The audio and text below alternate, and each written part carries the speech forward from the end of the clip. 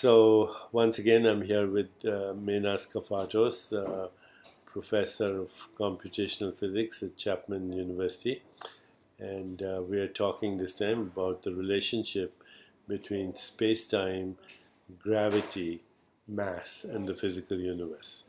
First of all, let's just talk about time. How do you define time in physics? Time in physics is defined in Einstein's theory of relativity as the fourth dimension. We can visualize space, right? We can say, well, we have one dimension, depth, height, second dimension, and width, if you like, is the third dimension. And all the objects we see are three-dimensional. Time is the fourth dimension. Now, how do we experience time? In everyday life, we experience it by the passage of time, so-called passage of time, which of course basically is change. We keep track of change, yeah, right? We keep track. Of change. Okay. That's what it is. So there is in the Greek mythology, there is chronos, which is linear time, and kairos, which is relational time. Right? There is chronos and kairos, or kairos, and kairos is the relative. More subjective process time, so to speak. And how we experience it. Which we experience, and chronos is the linear time that physicists talk about in quantum physics, in relativity, everything. But now we have this new nomenclature which says space-time. So space-time is basically saying that distance in space is also distance in time, right? Yes. And in fact, in black holes, you get some weird effects. The space and time can even become intermixed at some point. And according to relativity, if an object is moving at the speed of light, which is about 186,000 miles per second, theoretically, yes, then time comes to a standstill. Time stops. And then according to general relativity, when you get very close to a black hole or the gravitational field becomes dense, then also time slows down, and actually in the black hole itself, it stops, right? At the center of the black hole. At the boundary of the black hole, which actually is still not at the center of the black hole. The event horizon. The so-called event horizon. Time stops, but not for someone who is falling to the black hole. Mm-hmm. The person falling to the black hole, they will still feel the same way as any other day. The people outside, observers outside the black hole, will never see the crossing of the event horizon. So both relativity theory and general relativity, special relativity and general relativity, yes, both suggest that actually there is no chronos. The experience of time is subjective, and in the deeper reality, which is beyond space and time, but non-locality, there's no time or space. In fact, what seems to be the limiting of the chronos, or the linear time, seems to be a limiting situation where far away from highly curved space-time, like a black hole, or if you're not traveling with speeds close to the speed of light, then time appears to move linearly, and this is how we do physics.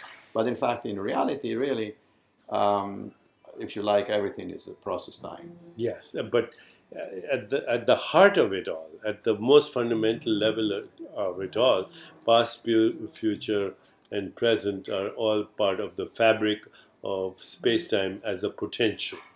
They're all part of the space-time continuum, as relativists call it, and it is, if you like, the background on which events take place. And in Einstein's theory, both its special and general relativity, he was talking about events, things happening in space and time, which get recorded by observers. In their consciousness. Well, presumably, of course, in their consciousness. Yes. Okay, now let's go a little further. It's the curvature of space-time. Yes. Which to me is a non-visual experience. It's definitely non-visual. Okay, but it's a mathematical expression. Right. It's the curvature of space-time that gives rise to gravity. Correct. And gravity, of course, gives rise to mass. Gravity gives rise to mass. Mass affects gravity. They are into a direct complementarity, one-to-one relationship. So mass and gravity are, in a sense, inseparable. And mass and gravity are inseparable. And they, in turn, are the result of the curvature of space-time. Correct. And actually, we should probably use Einstein's own words.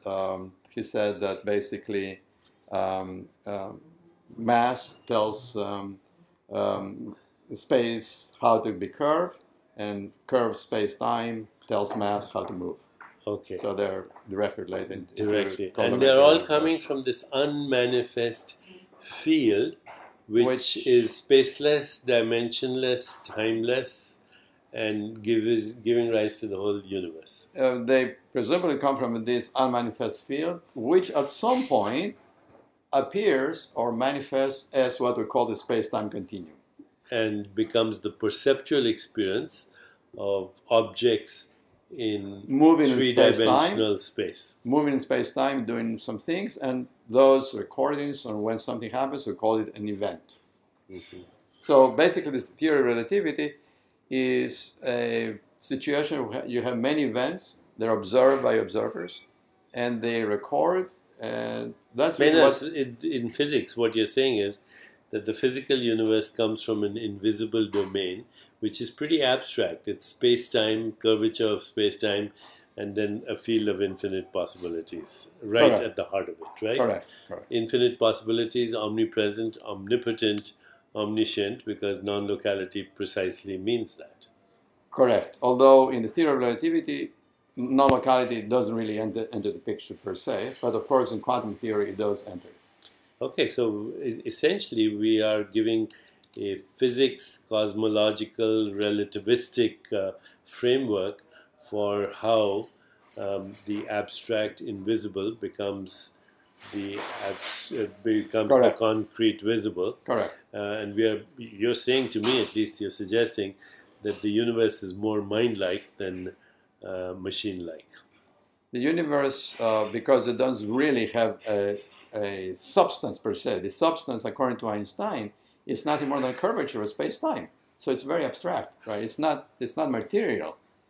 And in fact, that is one of the big problems of physics today, is that the theory of relativity and quantum theory have not been unified yet. To me, what you've described is how the womb of creation, the cosmic mind, or God actually becomes the physical universe. Would I be exaggerating that?